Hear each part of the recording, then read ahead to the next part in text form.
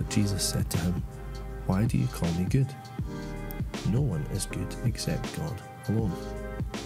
You know the commandments. Do not murder. Do not commit adultery. Do not steal. Do not give false testimony. Do not defraud. Honour your father and mother."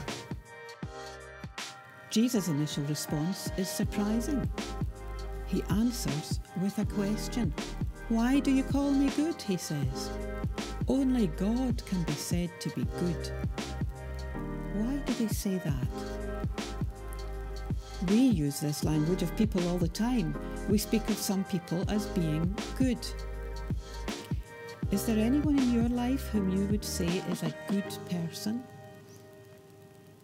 Do you find it attractive? Perhaps disturbing? What is it about them that makes you say they are good? Here, Jesus cites the commandments as the very basics of what is required to live a good life. But there's much more to goodness than simply not breaking the law. It's possible to be scrupulous in keeping the law and still to be unkind and even cruel, for example. Jesus seems to be saying that no human being may be said to be good in the way that we can say God is good. Keeping the law will not make us good people.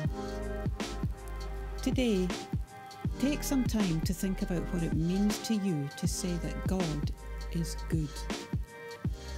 Why is it that only God can be called good?